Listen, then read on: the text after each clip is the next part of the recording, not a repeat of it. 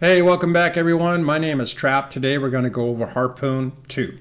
So if you've been following the Primogen, you know he did a live stream on Harpoon. Good content. If you haven't seen it, try to track it down and watch it. What I'm going to show you is on the left-hand side of my screen, you're going to see my original configuration from Harpoon. On the right-hand side of my screen, we're going to see Harpoon2 and how I enabled Harpoon2 to actually work with telescope. So here we go. So on the left, we're going to see that we're going to focus primarily on the key bindings because that's where the code changes are made. So these are breaking changes. Not to worry, they're easy changes to make. I am using Lazy NVim as my package manager, and I'm using Lazy Vim plugins, so my specifications are compliant with Lazy NVim. So I simply return the plugin that I want to use, and I enabled it, yes or no. In this case, I said I want Harpoon to be enabled. Fold it up, take a look at the next function. So this function, we're going to define the keystrokes that Harpoon is going to use. So note that we are using on line 4 and line 3, we're using Harpoon and the mark, or Harpoon and the UI. So down in the alt 1 through 4, which navigates to the buffer using the UI nav file, that line of code is going to change, and we'll see what that code change looks like on the right-hand side of my screen. You're seeing that on lines 13 and 14 down below, that the UI.nav next and UI nav prev is being used to go to the Harpoon next and previous buffer.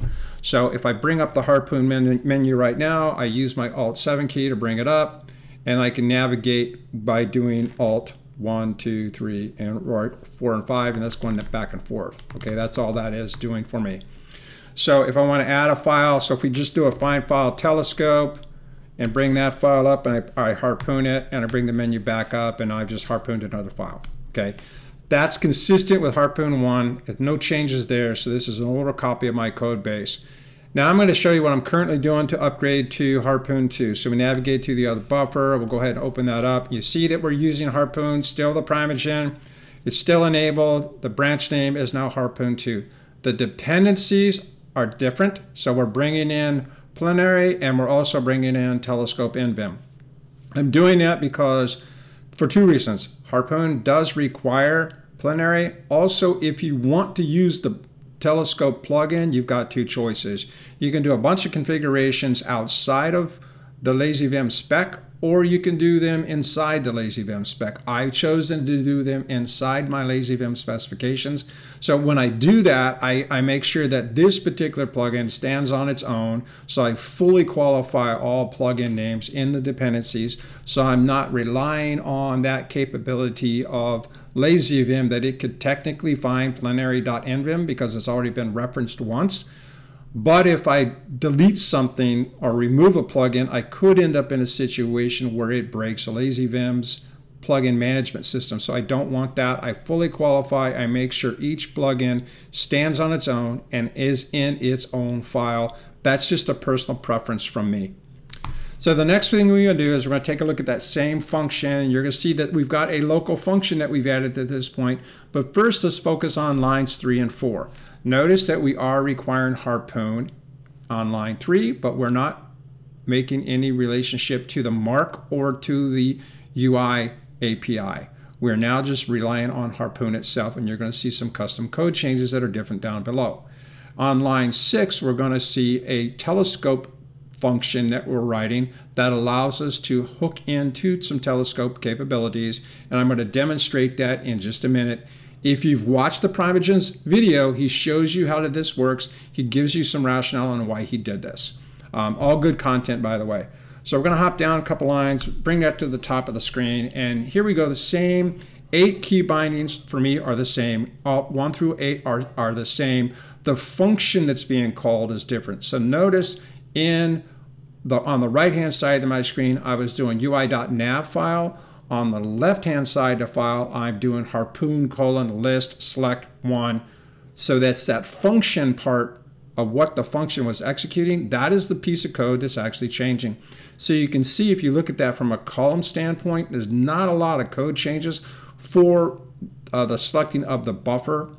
Previous and next are very similar. It's just navigates off of that list function and then the nav function. If we look down at lines 11 and 12 12 and 13, where we're doing the quick fix and the append, those lines are a little bit different. Again, nothing scary. The API is just a little different.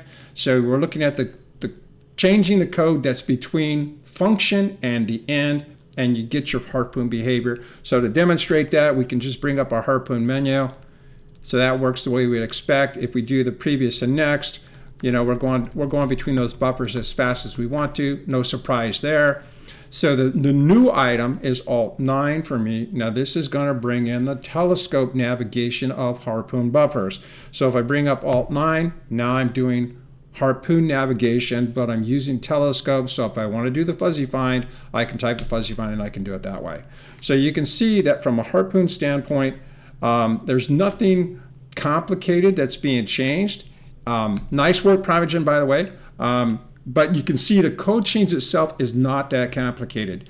So what I've done is I've configured my repository. It has, if you're a lazy Vim user and you use lazy NVim, you can grab this file and drop it right in wherever you put your plugins. You could drop it right in, and it should work for you without change.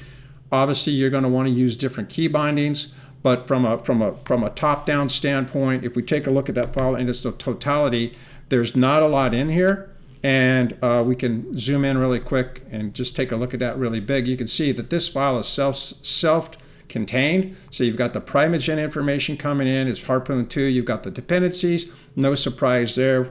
If we close that up a little bit and then open this up, let's do a ZV on that. You can see the function here again.